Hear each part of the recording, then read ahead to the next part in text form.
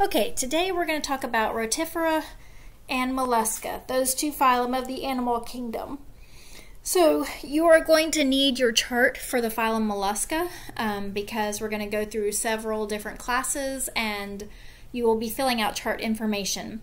I'll go ahead and tell you that I'm not going to narrate this entire PowerPoint presentation because when we get to the chart information, you can just pause the video and fill out that information for yourself. I don't need to read a slide for you. So, in fact, we're going to start with Rotifera. I only have one slide on it. Just want to show you that, but keeping in mind that we are still looking at invertebrates. So here is our Rotifera. This is exactly what it looks like. It only has one organism in it called a rotifer. So the rotifer have what we call a crown on top of its head, where it has rings of cilia here as well as here, and that's how it moves throughout the water column. And it ingests food through its mouth and through its pharynx, and here is the digestive system in here. It also has a foot that allows it to attach to a certain substrate. Now, what it can do is it can attach to a substrate and then use this cilia to draw water across it, and as the water comes in, then it can trap smaller organisms like maybe amoeba or paramecium into its digestive tract, and you'll get to see these in labs as well. So they are their own grouping. So we're just going to look at these features real quickly because we have chapter 28 that has the invertebrates, and then in chapter 29 we're going to start with our vertebrates, so all the different parts of animals. But what both of them have in common are they have a column or a partial column. They have 3 germ layers. Remember, they were triploblasts. And then the ones we're looking at today have a complete digestive tract. That means they have a mouth and an anus. And they have organ systems as well. And all of these are ingestive heterotrophs. So that's what they all have in common. So let's first start with our column. We've talked about this several times, but by definition, it is a body cavity that holds all the organs and the fluid, and it's isolated from the digestive tract. And remember, for it to be a true column, it has to have mesodermal lining the entire way. That's not always the case, in which case it would be a pseudocolumn. But if you look here, here is our column or body cavity, which is separate from the gut or the digestive tract entirely. Okay? So why does that matter? Why do we care if we have a column or not? Well, 3 different reasons. One is it provides space for the development of an organ, so that it has space to protect it while it's developing. And secondly is that it cushions the organs from injury, so that just an extra layer. And then as the organs grow and move, they can do that independently from the rest of the body because they have a place for that to occur. So those are the advantages of having a column. So this is just my reminder for you. Our protostomes that we've been talking about, the mouth develops first from the blastopore. And we've already talked about annelida. Those were our segmented worms. They were protostomes. But today we're going to start continuing with mollusca. So that's where that falls in. And then we're going to later carry on with the arthropods. Those are our protostomes. Later, we're going to talk more about the deuterostomes, which are more highly developed, and that's where the anus develops first from that blastopore, and we're going to talk about the echinoderms as well as the chordates. So that'll be a little bit later, but where we are focusing on today is our mollusca. Okay, so what does mollusca even mean? It means soft-bodied animals. So things that look familiar to you probably are like a snail has a soft body. Clams inside have a soft body. This right here is a cuttlefish. Squids. This is a nautilus. It has a shell, but inside the bodies are soft. So those are our mollusks. Again, in a water environment. So here is the general body plan of a mollusk. Again, bilateral symmetry. It contains what we call a visceral mass that is covered with soft epithelium, and that's where the organs are contained. Its digestion, excretion, and reproduction organs are contained within the visceral mass. So that's this large section here. It also has what we call a mantle, and that mantle can produce a shell. It doesn't always, but it can. And then it also has a muscular foot for motility. So structural features that unite this phylum all together, most of them you just heard in the body plan, but there's the visceral mass containing the internal organs, the foot, which is that large muscle for motility, the mantle, and the reason it's called a mantle is because it's a fold of tissue that goes over the visceral mass, and that's the one that can secrete a shell. The fourth one that I didn't mention in the other slide is what's called a radula. An radula is an organ that works like a scraping tongue. So the way I like to think of it is if you look at a bulldozer and what's there instead of the wheels, that big, what would you call that? Almost like a conveyor belt, but it has notches in it that allow it to grab into the surface of the ground. A radula looks like that and acts like that. So here is an image of the radula that we were talking about, and this is up close under the microscope, so you can see these tiny little points. They're like spikes almost, and in a row, so just like several backhoes in a row, they can scrape out any kind of food, like from a shell or something like that. They can just scoop it out, and then it goes into their digestive system. So that is the radula. Other things that you want to know about our mollusks is they can either have completely separate sexes, so one organism being male, the other being female. That would be dioecious. Or they can be hermaphrodites, also called monoecious, and have the same sex on one particular organism. And sometimes they can actually change that. So they can go from being male to then female. So they have very kind of a unique way of looking at male versus female. They can either be separate sexes or hermaphrodites.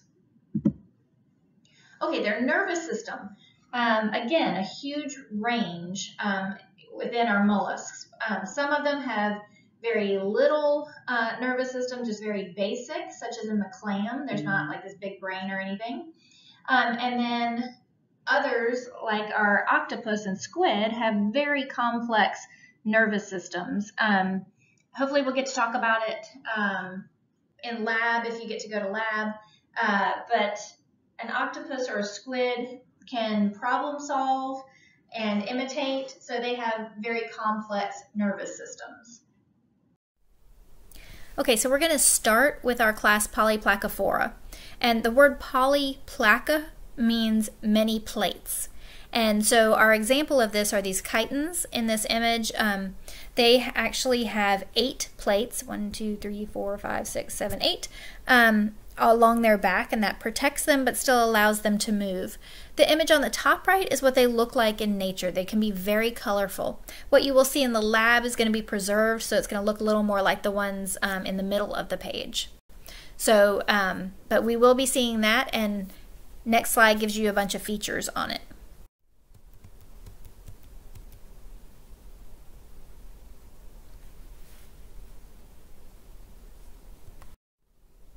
I couldn't move on from the chitons without telling you just some neat information that was actually discovered at Duke, right down the road in 2011. It turns out that these chitons actually have eyes, and their eyes are made up of what we call aragonite, which is actually like a rock or a crystal. So as you can see in this image, it's all these dark ones, and they have lots of them. So prior to that, we didn't even know they had that. So they do have a rudimentary eyesight. Okay, our next class are the gastropods. Gastro meaning stomach, pod meaning foot. So that is what they are mostly made up of, right? Their stomach and their foot. And this is where you see the snails and the nudibranches, which are so pretty. Conchs, if you've ever collected a conch shell, they fall into this category as well.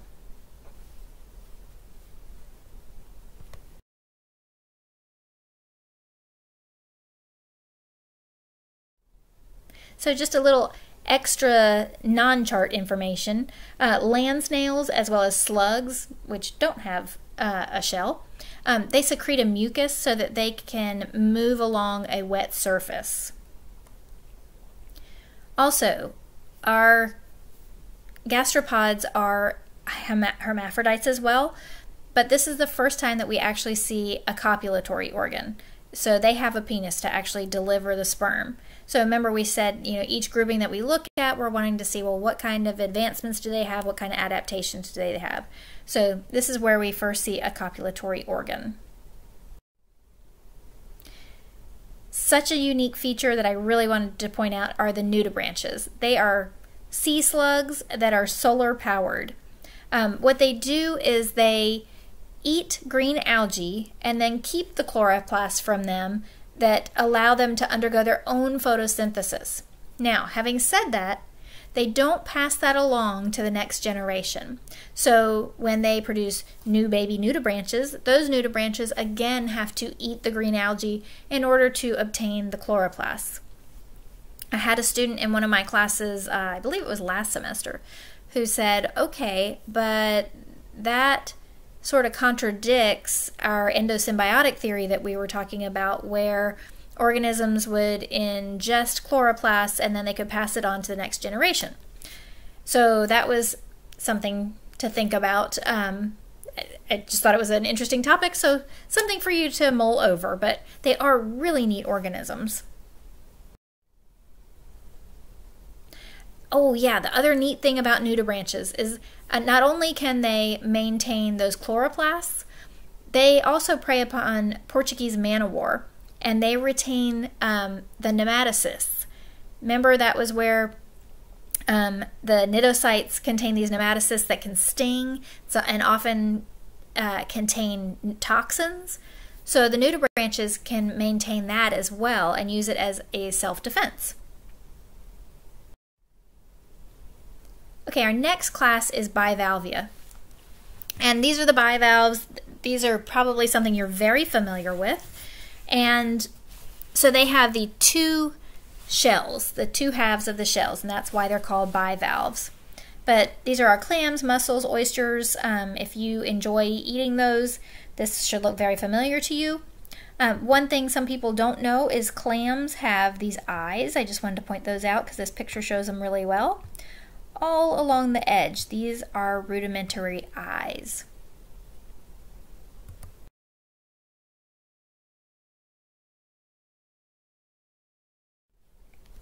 So let's take a look at the anatomy of a clam, because this is something y'all are going to need to know. I've already pointed out the eyes right near the shell, and they also have tentacles on the mantle as well. They can kind of see where they are, but also feel where they are based on those tentacles. We are going to do a dissection of this in the lab, so it might actually be helpful for you to pull up this image when you're doing that dissection so you know what you're looking at. So they have a foot right here. That's this entire big muscle, and they use that to dig into the sand and stay in its little substrate. They have what we call adductor muscles. That's these right here. There's two large ones. That's what holds the clam together. So when you start to open up a clam, that is what you cut first in order to be able to open it up. They are filter feeders, so they have an in-current siphon to bring the water in. They can take out the debris, and then the ex-current siphon to let out the rest of the water.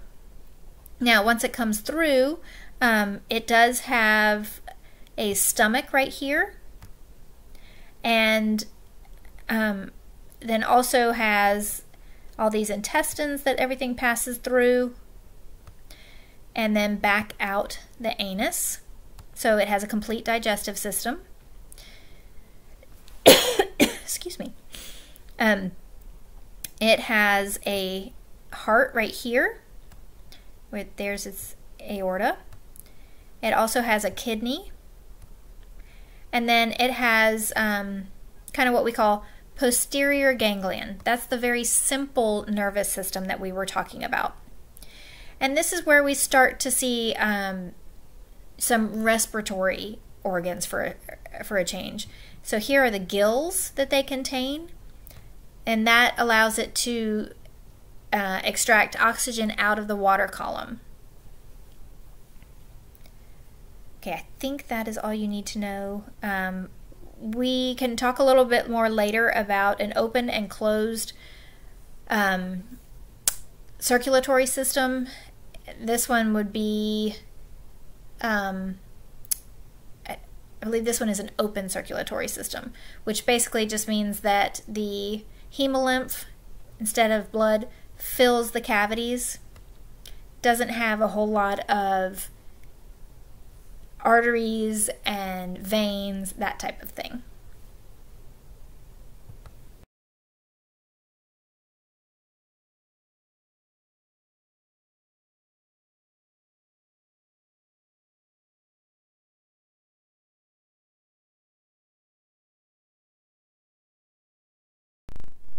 Okay, so you've learned that a bivalve can create a pearl. So what is a pearl exactly? It's a concentric layer of nacre formed around an irritant, usually a parasite or a piece of sand or something that's irritated the clam. So there's a cultured pearl, and then there's the natural pearl. And if you know anything about jewelry, which I know very little, but I do know this, a natural pearl is much more expensive than a cultured pearl. And this is why. Because in a cultured pearl, a human places a bead inside the bivalve and retrieves it about 6 months later. And it just has a thin layer of nacre on it. A natural pearl, by contrast, has a tiny irritant, and the bivalve spontaneously produces lots and lots of layers of nacre. So when you're buying a cultured pearl, that means that it's mostly just a bead with a little bit of real pearl on it. A natural pearl is complete nacre except for a tiny, tiny irritant. So that's why a natural pearl is so much more expensive than a cultured pearl. Okay, class Cephalopoda. These are our squids, our nautilus, our cuttlefish, and our octopus. Remember, we keep talking about cephalization, meaning a centralized ganglia or a brain. Well, so this group is called cephalopod, brain, foot, because it has the foot, but these are very intelligent creatures.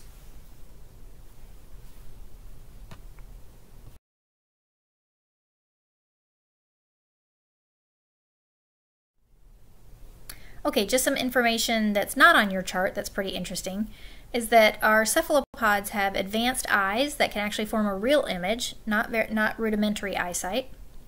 It has a closed circulatory system. So we're going to talk a little bit more about what that means later, but for now, just know that a closed circulatory system means that the blood is contained within arteries and veins. It isn't just dumped into a cavity. And then, like I said, they're extremely intelligent, which makes them good predators, and they can learn and they can play. So this is just one study that the results of really do demonstrate how intelligent an octopus can be. So they basically train two groups of octopi, one to attack a white ball and one to attack a red ball. When you put adjacent cages or adjacent tanks together and allow just an observer octopus to watch one of the trained octopuses, the observer learns to attack the ball that is put into its tank because it watched the previously trained octopus. So it watches, it learns, so it's very intelligent. And this is just one of the simple experiments that demonstrated how intelligent octopi can be. Okay, so I just wanted to point this out. There are cephalopods that are extremely large, much larger than you and me. There are the giant squids and even the colossal squids. So in this image down here on the right, it has a question mark with the colossal squid, but recently they have actually found one. So I'll try to link that article on your Sakai site. But when you compare it to the largest marine mammal, the blue whale, you can look at the giant squid is almost the same size and the colossal squid is getting pretty close. So it's not something I would want to see, to be honest with you, in person. Now, I wouldn't mind seeing one once it's brought up, but they live very, very deep in the ocean where it is dark. So anyway, just wanted to let you know about that because it's just a fascinating organism. Another cephalopod is the cuttlefish. And again, I'm going to try to link a video in Sakai for you. Cuttlefish have a bunch of different pigments on their skin, but because of their cephalization, they use it in a way that we haven't seen in any other creature. It can use it to camouflage itself and hide. It can also do flashes of light to terrify a predator.